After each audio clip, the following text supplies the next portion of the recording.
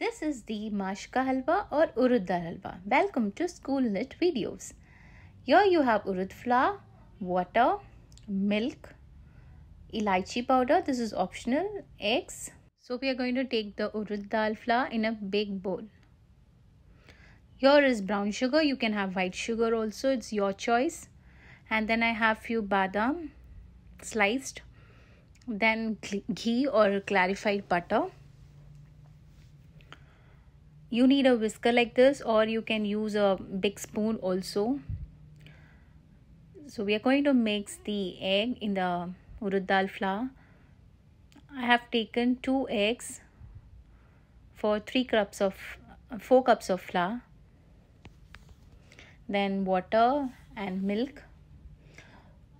You need a thin consistency, so you can add milk and water half so that it gives that consistency. Then I am going to mix them all together. So do this without any lumps. So I'm adding some more water without adding everything together, little by little, so that it is easier for you. Otherwise it may jam your whisker.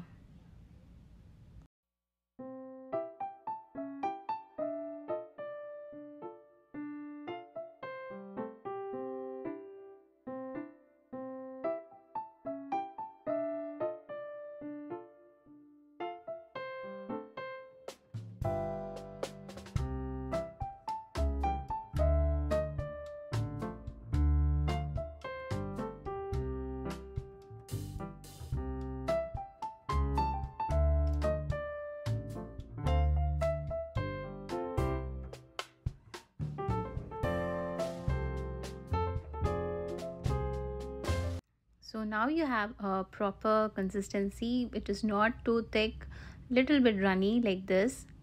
So when you get this, you are now ready for switching on the stove. So I'm adding here ghee. So like 1 cup of ghee and then a half a cup of oil. You can add ghee if you want.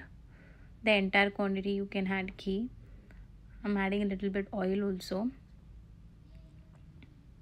And then you have to fry these almonds. This we get ready-made here like this. If you do not have, then you have to soak the almond and cut it into this, or else you can even slice it. It just gives that crunchy taste in the halwa. So slightly fry them so that it gets a golden brown color. Not over fry them. You have to keep stirring like this, otherwise the bottom portion that gets over fried.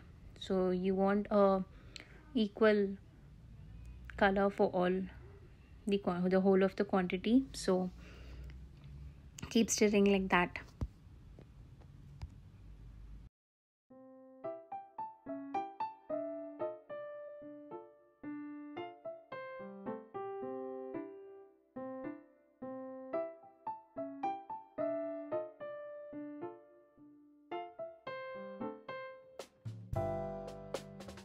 So now it is completely done. We are going to add the mixture that we had prepared into this ghee.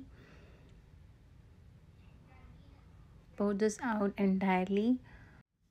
I'm having the flame little less. You can have medium flame for this. Put some water, and then I'm not ready to leave even little of the batter left in the bowl.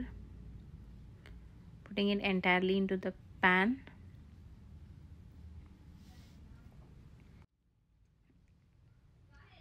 Keep stirring it.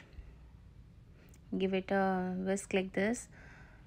You're trying to incorporate all the ghee or oil that is there into the batter so that it helps it in cooking.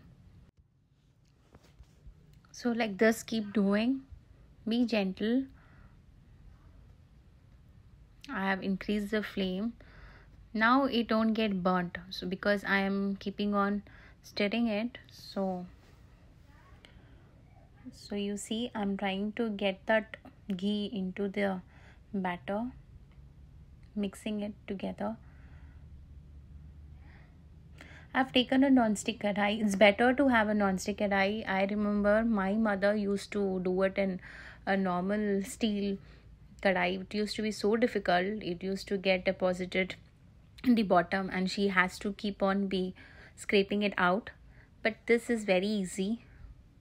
You need not be putting that much strain like how you do when you do a halwa. The quantity is too high that I have taken about 1 kg of halwa. This is because I have taken 4 cups of urud dal flour. Even though the quantity is high, it will not be strenuous. I make this and store it in the refrigerator for about 2-3 weeks. And when you have to eat it, just take the amount that you want from the refrigerator, allow it to thaw. Otherwise you can even keep it in the microwave for 30-40 seconds, and then it will be ready for you to, it will be as fresh as you prepared it just now. So I prefer it doing that way. I keep it in an airtight container. So see, if you could see now, the entire ghee just got dry. Before it was so much, there was liquid in there, but here now it has become dry. It just got stuck in my ladle, so I'm removing it out. And then now keep the flame medium. It should not be high because it is completely dry. So if you keep it high, it may get burnt. And I prefer cooking it like this. Close it and it cooks faster.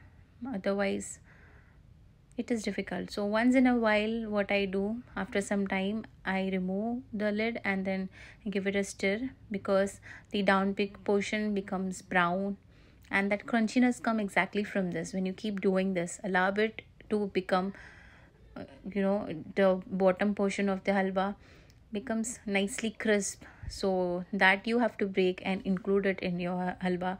And then this process, if you continue, it will have a nice soft, when you eat it will be soft, plus you will have this crunchiness, this crispness of the badam and then the halwa itself. So I keep doing this. I close it and then again I toss it and bring the bottom portion up. See, you could see how it is brown, light brown color, and it gives a nice taste. That that brown, that roasted sort of flavor comes into your halwa. This halwa has health benefits too. It is very good for ladies especially. It gives good strength for your pelvic portion. So my mother used to make this often when I was in school. This was a favorite evening snack. So even you try. This is brown sugar or white sugar. I prefer less sugar. I add like about 2 cups. You can add more or less depending upon your how sweet you like the halwa to be. Then once you have added the sugar, you have to be very careful. You have to keep the flame medium, because otherwise after adding sugar there's much more probability of the halwa to get burnt. So keep the flame medium and keep tossing like this. I'm trying to get the entire sugar. Now after you start adding the sugar, till now the halwa was dry. Now what will happen is the halwa will become slightly liquidy because the sugar starts melting, and later it will come to the proper consistency. So do not worry about that. Do not think now it is like too much. So here you get that beautiful brown color mashka halwa.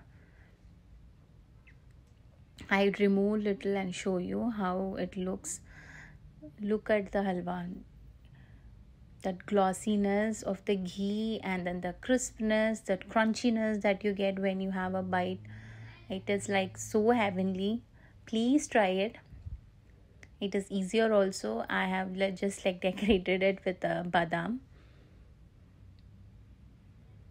So it is a healthy option instead of having something else. Even kids will love this halwa a lot. My children love it. It's easier to make and store, and then you can have this healthy snack for children and as well as for you, for both. So if you like the video, enjoy the halwa, make it, it's yummy.